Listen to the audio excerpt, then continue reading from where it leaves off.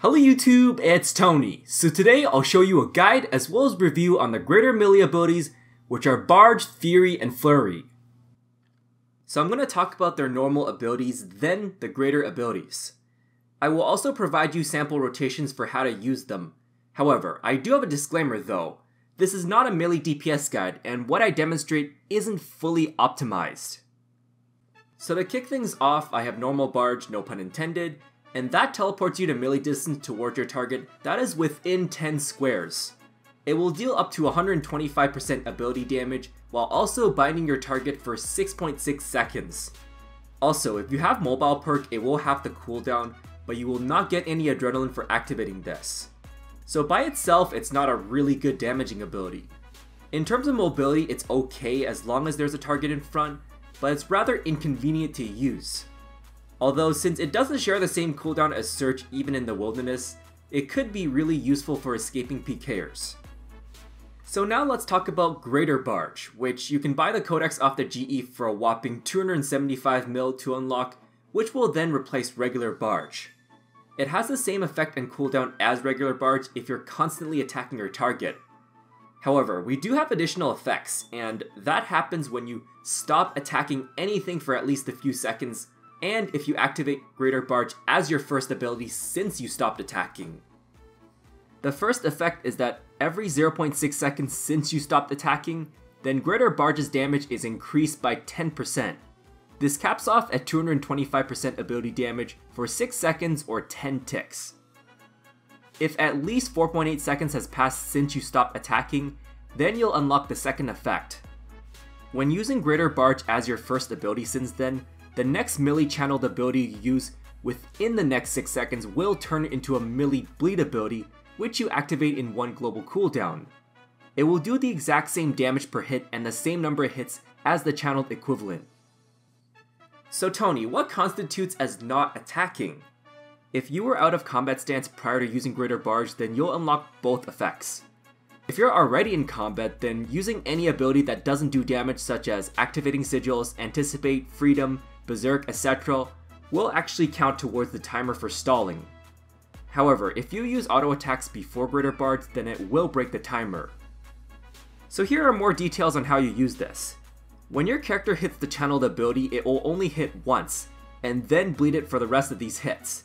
Now despite turning this into a damage over time bleed ability, this does not follow the bleed ability rules. That means damage and accuracy is calculated and rolled for each individual hit, and is boosted by damage modifiers such as critical hits or berserk. The 4.6 second rule means 2 global cooldowns worth of non-damaging abilities.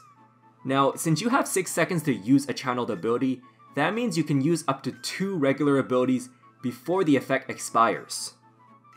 Now when it comes to queuing Barge, I'm not sure whether this is a bug or intentional, but it doesn't seem to work sometimes.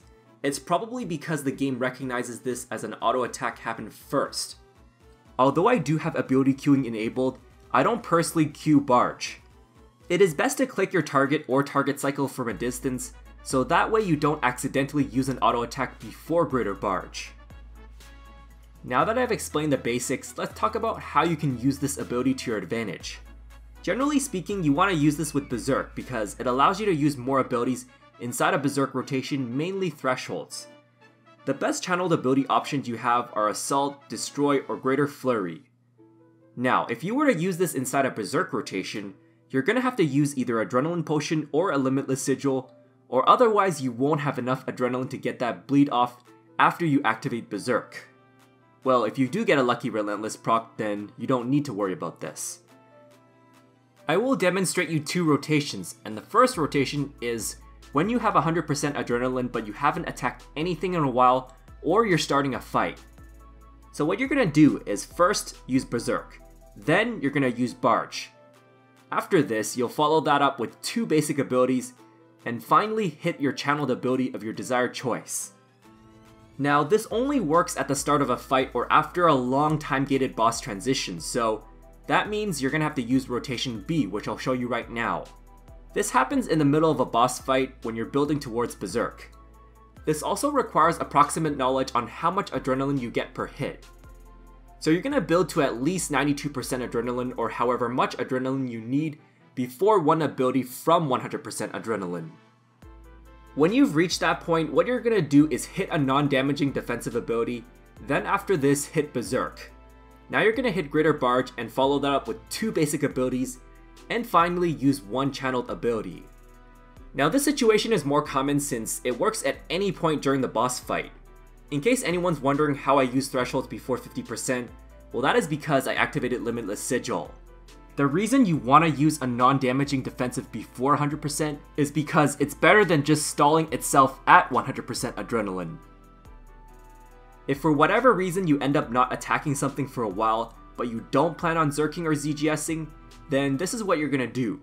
Greater Barge by itself is one of the strongest non-flanking or lunging basic abilities for melee. If you have a channeled ability that you want to use, then you'll then use it as a bleed ability. However, it is a net DPS loss if you're intentionally stalling for Greater Barge, rather than continuously attacking if you're using it for this purpose of not using Berserk or ZGS in a rotation. So now I'm going to do a practical demonstration at a boss. This is P4 of Araxor. Don't worry because this is not my default Araxor preset in case you want to flame me for that.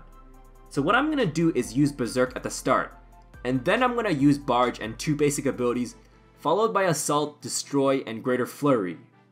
Pretty much that will shave down most of Araxi's HP, and she should almost be dead by now. Yeah, I'm a little rusty here, so this is only my first kill in a few months. With that being said, what is my overall review on Greater Barge? Well, for dual wield abilities, it lets you get 3 thresholds off in a Zerk rotation. For a 2-handed weapon, your only good option is Assault, although even if you're scythe camping, it still allowed me to get more basic abilities within a Berserk. So the most important thing is that you don't have to worry about a channeled ability being cancelled if you have to move for whatever reason. All in all, despite its hefty price tag, it's absolutely worth buying because it changes the power creep of melee DPS rotations. Moving on, we have Normal Fury. This is the channeled ability that hits up to 3 times, with each hit doing more damage and increasing the critical hit chance. Ideally speaking, it's best to cancel as soon as the second hit goes through. What you're gonna do is hit any other ability after global cooldown or Q that ability. Yeah, so you're gonna have to plan a hit on what ability you want to use next after regular Fury. The amount of damage you'll do if you're cancelling is 157% with a plus 10% critical hit chance. However, if you avoid cancellation, it will delay the DPS and adrenaline gain by a bit, so that makes it less ideal for an AFK Revolution user. And this brings me to the greater counterpart, which is Greater Fury. Instead of 3 hits this time, it will become 1 hit of 157% damage. It's used the same way as 2-hit Fury, although this time you don't have to manually cancel that. The next ability hit splat used will have a plus 10% increased critical hit chance. Also, if Fury becomes a critical hit, then the next ability hit splat is a guaranteed critical hit within the next 30 seconds. Now, auto attacks will not consume this effect. However, despite bleed abilities not benefiting from critical hits, it will actually consume this, so don't use bleed abilities after this. Here is my demonstration on Greater Fury. There isn't really much to explain towards this other than not using a bleed ability after Fury. Some people who are going for boss records might want to kickstart with a guaranteed critical hit buff. Other than that, where would this belong in the basic ability rotation? That really depends on the situation, but I'd put this behind Cleave, Sever, and Decimate. Even further if you were to use flanking or lunging abilities. That being said, my overall review is that this is a very quality of life based ability, as you no longer have to cancel Fury. It really isn't much of a DPS power creep for melee, but I like to use this in my Revolution rotation just because I camp weapons.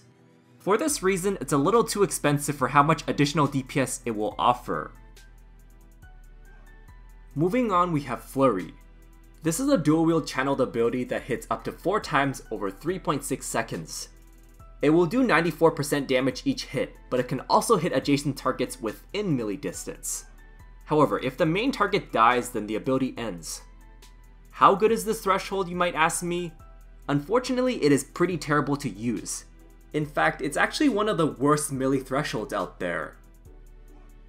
For Greater Flurry, once again, you're gonna buy the codex from the GE, but this time it only costs around 50 mil to unlock, which will replace regular Flurry. This time, if you were to use this on a single target, each hit of Greater Flurry becomes 157% damage. Otherwise, if you were to use this on a multi-target, then it's still 94% every hit. Also, each hit of Greater Flurry will reduce the Berserk cooldown timer by 1.2 seconds, for up to 4.8 seconds at 4 hits in total. Now, I'm gonna demonstrate how to use Greater Flurry. The number of hits really depends on the situation. I'm gonna start with 2-hitting Greater Flurry, and this is only done if you're in a rush. Since I'm using a Limitless Sigil Zerk rotation, as it lasts 6 seconds, you must use enough thresholds before it expires. In order to 2-hit Flurry, you're gonna cancel after 1 global cooldown. So as you can see right here, I'm getting not only a Bleeded Assault, but also a 2-hit Flurry and a full channel Destroy, all of which is inside a Berserk Limitless rotation. For 3-hit Flurry, this is best to use in most situations. This is because it does the most optimal DPS inside a Zerk rotation, and it's personally what I use the most. You're gonna cancel this shortly after it says 2 on the buff bar. Inside a Berserk rotation, 3-hit Flurry is the 3rd best threshold to use. And finally, we have 4-hit Flurry, and this is only used if you're trying to get Berserk off cooldown sooner. It will take longer to use, which makes this less damage per tick. Based on Berserk and Greater Flurry's cooldown, you'll be able to shave 9.6 seconds cooldown from Zerk, as you'll use this ability twice. So in order to do a 4-hit Flurry, you're gonna cancel shortly after it says 1 on the buff bar. Now if you really want to get Berserk off cooldown ASAP, then you may as well bleed Flurry with Greater Barge instead. So here is my overall review on this. This upgrade is definitely more affordable than Greater Fury. It's also really nice for bringing Berserk off cooldown faster. You know how I said regular Flurry is not worth using at all?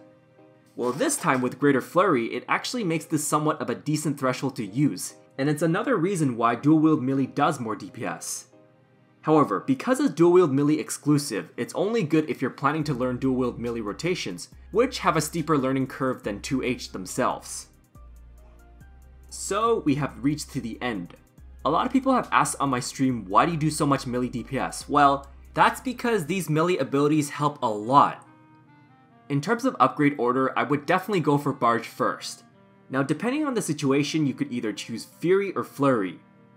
Generally speaking, I would go after these melee abilities as soon as you get the decent melee upgrades such as tier 90 weapons or tier 90 armor. So yeah, thanks for watching and I hope it helps. If I missed anything, feel free to ask. Also, be sure to subscribe if you haven't done so already because I will do more guides like this in the future, including a melee DPS guide as well as melee upgrade guides.